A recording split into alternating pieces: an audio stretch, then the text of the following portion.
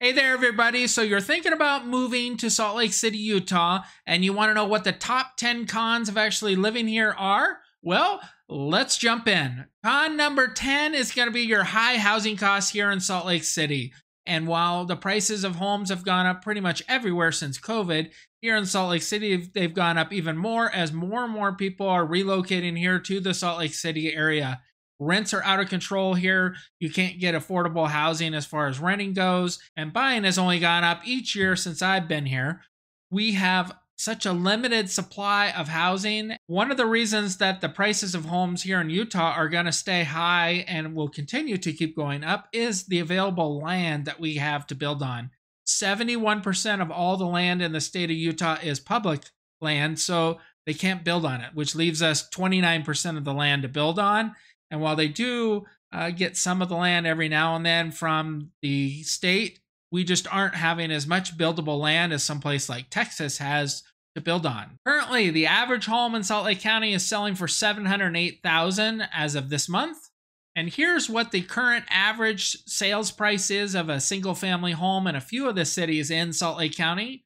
South Jordan, $765,000 or 95% of list price. So good value can be found in South Jordan right now. Harriman, $695,000 or 97% of list price. So there's not as much value that you can get as far as negotiating with the sellers in Harriman. However, I can definitely help get you that 3% or more. Riverton, you're looking at $774,000 or 95% of list price. So we're back to good value there. Draper, $945,000 or 95% of list, which once again, that's good value there. Sandy, you're looking at $752,000 or 96% of list, so a little bit worse than those other two cities, but not as bad as Harriman. So West Jordan, $553,000 or 98% of list price. So the cheaper the home price is, the less you're typically going to be able to negotiate as well. In order for us to get a really good idea of what things are going right now in the market and what things are selling for here, we're going to need to take a look at what the current homes are on the market. So let's see what the current home sales price are of those cities that I just gave you the sold prices of on my website, thespackmangroup.com. All right, so I have my website, thespackmangroup.com, open here. And as you can see, there are 665 homes in those cities that are currently for sale. You're looking, here's one in Harriman for $561, a little 3-bedroom, 3-bath. This is a brand new construction home in a great location. It's right down the road from where I live, so I drive by them all the time. $580, $566. Again, Harriman. Here's a Draper one right at $1 million. It's a short sale, so that one will be a little bit specific, but reach out if you're interested in that. 806, home in Draper. Riverton, $650. 3-car garage on that one. That's nice. 455, 4-bedroom, 4-bath. Home in West Jordan. Here's a 630 in Draper. 1.5 million in Riverton. 869, 575, 524, 799, 3.5 million in Draper. This is amazing, this location. I've been to that subdivision. 661, 619. These are in South Jordan, so they're going to be in Daybreak most likely.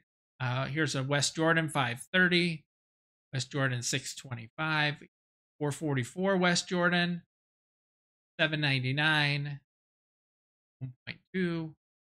As you can see, here's a 515 in West Jordan. And all the way down here to this 520, 3-bedroom, 3-bath one in Harriman. Let's take a look at the most expensive home. The most expensive home right now on the market in those cities, $6.2 million, 6-bedroom, 9-bath, 14,000 square foot home in South Jordan, 3 acres, awesome home.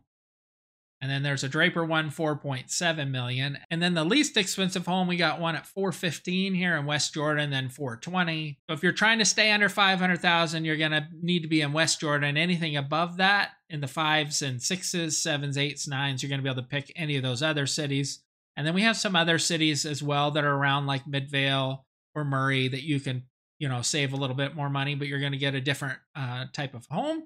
And that's one of the reasons you're going to reach out to me so that I can help pinpoint the right area for you to be in. Hey there, I'm Greg Spackman, and I'm a licensed real estate agent here in the state of Utah. And as much as I like making these videos for you, I absolutely love it when you reach out to me. So give me a call, shoot me a text, send me an email. And let's get you on your way here to Salt Lake City. Con number 9 is going to be your street naming convention. And that's how they name the streets here in Utah. And when I first moved here, it was really, really difficult. It made no real sense to me how they were set up. I knew that they were numbers and it would say like 11,000 south by 8,000 east. I knew that it kind of had to deal with a particular part in downtown Salt Lake, the Temple Square.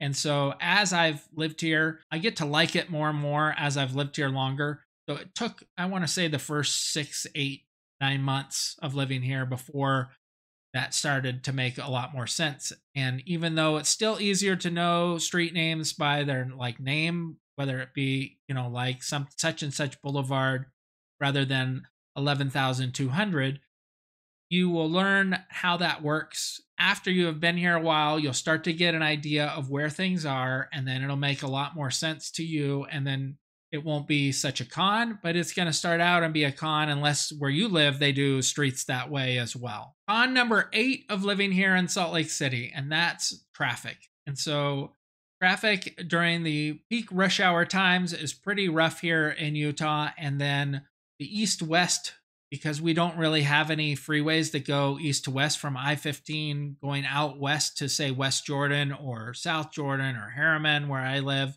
You really are relegated to using Bangerter, and that's pretty much it. So you're taking I-15 down, or you're taking certain side streets that you're going to be taking, and then you're stuck with a ton of lights. So whenever I'm up in Salt Lake and coming back to where I'm at, I just end up using my Apple Maps, and it'll typically guide me the fastest way for the most part. Sometimes it's not totally accurate. I feel like it is making us go a certain way so that not everybody is going the certain way.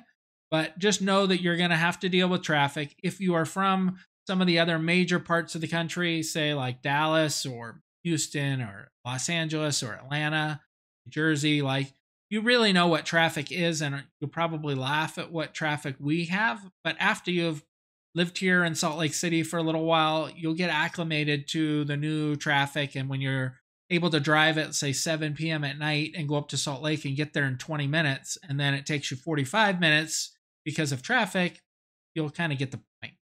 So that's con number 8, the traffic here in Salt Lake City. Con number 7 is a con and a pro, but more of a con, I guess, and that's Sundays. So what I mean by Sundays is after living here now the last 2 years, we've found that certain stores aren't open on Sunday. Well, we know that Chick-fil-A and Chicken Salad Chick and Hobby Lobby and a few other stores are typically closed all over on Sunday. There are other stores that you can't shop at on Sundays. When you want to go to the grocery store, sometimes they won't have everything stocked like they should on Sunday. So Sunday is not usually the best day of the week to shop at the grocery store. I find like a Wednesday, Thursday to be a better day. There's less people, but you also can't buy a car on Sunday here in Utah. So don't plan on that. You can't register a car. They don't do any sort of loans, which is a good thing and a bad thing. When we were looking for our car, it was fun to go on Sunday just to drive the different lots so we could look and not have 25 sales reps that were hounding us to purchase a car. And, that's when I bought my Jeep. And so that's Sundays to a T. And so there's other places that are going to be closed on Sunday, and you'll just learn that you can't go there on Sunday because they're closed. Con number 6 is going to be the weather. So depending upon where you're moving from, you're going to either really, really like the weather or you're really not going to like the weather. So if you're not a big fan of dry, hot temperatures, then you probably won't like the summers here as much because we get the 90s up to about 105, 107 for a week or so typically. And then it's normally in the 90s. What I really like about the summertime heat is after 7 p.m. at night, it's not so hot anymore, and you can just sit outside in your backyard, and it's really, really nice because it's not humid. Fall time, you're going to love the fall here. It's amazing. Temperatures are great. It's in the 60s and 70s. We probably spike up to the 80 here. And then once it gets closer to Halloween time, it starts to get colder and it can snow then. And then it just stays kind of chilly until about March. But we get snow typically in December, and we'll get anywhere from, I say, 12 inches to about 4 feet of snow. Doesn't all happen in one night, so it's not like it's a big deal, but you have to deal with snow. So if you have little kids and you got to dust them off, put them in all their snow gear and all of that, that can be a pain in the butt. And then driving in the snow, if you don't have four-wheel drive, some days can be a challenge here when it just snows. However, they do a fabulous job of plowing the roads here, so you won't have to deal so much with not being able to get around, but it can happen if you don't have the right vehicle. I typically like to tell clients that I've helped to one of your cars should have all-wheel drive or four-wheel drive on it. That way, no matter what, you can always get out and get around here. Springtime, you're going to really like I do, because you're tired of it being cold and the snow, and then everything is starting to warm up and trees are starting to get their leaves back. Your lawn yet hasn't started to grow yet, so you don't have to mow that. And then that leads you kind of into summer. So overall, the weather here, if you're okay with the snow, and a lot of the people that I've helped move here are moving here because of snow, because they want to snowboard, they want to ski, they want to use the best snow on earth. That's a big reason that you're here. But everybody else seems to like the summer months because you can camp and fish and boat and everything else with the weather. That's con number 6, the weather. Con number 5 is going to be your terrible drivers. And this is something that we didn't realize when we were checking Utah out before we relocated here, that they actually had awful drivers. We thought the drivers in Nashville were terrible because Nashville has 7 other states that touch it. So you have 7 other states drivers driving through Nashville all the time. But the drivers here are worse. They drive very erratic. They don't like to use their blinkers. They like to drive really, really fast on the freeways. They will cut across all the lanes. And the biggest thing that we've seen lately, and this is becoming more and more of an issue, is drivers are running more and more red lights. And so this, I feel like, is something that I've been warning everybody that's moving here lately, is right before you're ready to go at the red light, if you're the first to go, just give it that other little half second and make sure someone's not running the light before you take off. And make sure you let your kid drivers know that they can't just launch right at this light, or else they're going to end up getting into an accident. If you think the drivers in your state are worse, then comment below where they are, because I'd love to hear from you. Con number 4 is going to be taxes. And so coming from Nashville, we had no state income tax in the state of Tennessee. So individuals and corporations in Utah pay a flat tax of 4.85%. And while that is really low if you're moving from California or other states where it has high state income taxes, other states have no state income tax. So that's a negative. It's nice that it's pretty low at 4.85%. On the flip side, property taxes here in Utah are really, really good, and they sit right around 0.62%, and then that varies county and city to city around. So property tax, though, is on the lower end in the state of Utah. Con number 3 is going to be your poor air quality here in Utah. And since we're bordered by mountains to the east and to the west here in Salt Lake City, air gets trapped here, and until we get the right winds to blow it all out, it just gets trapped here. And we have something called the inversion layer that happens in November, leaves us in March or April, where warm air gets trapped by the cold air. And so it just keeps the air quality here in Utah pretty poor. And so if you have asthma or other breathing conditions, then you should check with your doctor or and see if that's okay. And then I've just had other clients that have come out in those months just to see if it was going to really bother them. Myself, I don't notice the air quality problem. I get alerts on my phone that say air quality is really poor, but I don't remember seeing any in the last 2 years where they told us you had to stay indoors. So it's not to that level. It's just not all that great. Con number 2 is the restrictive alcohol laws in Utah. Now, Utah has some of the strictest laws in the entire nation. 0.05% for your DUI limits. Can't buy alcohol on Sundays and holidays. Can't buy alcohol past 1 a.m. A bunch of different laws have to do with alcohol here, and you need to do some research on that if alcohol is an issue for you. Hasn't been an issue for me at all since I don't drink very often. I'll have a drink here or there, but the other people I know that have. And then to buy any of the good alcohol, you have to go to the state-run liquor stores, so you're stuck paying their prices because you can't buy it anywhere else, or you're having to do what some people do, and they'll buy it in other states and then bring it back with them. And then con number one is going to be that there's no gambling, there's no lottery, no gambling here at all. So you'll have to drive an hour and 45 minutes to go to Wendover, Nevada, where you can get some casinos there, or up to an Indian casino up in Idaho, about 3 hours drive. It has slots. I believe it doesn't have table games. Or you can drive 5.5 hours to Las Vegas and get everything that you want. And that's where I've been going. I've been there 4 times already since we've moved here to Utah. Absolutely love going to Vegas. Cheap rooms. Used to be able to get really good prices on buffets, but those seem to have gone away.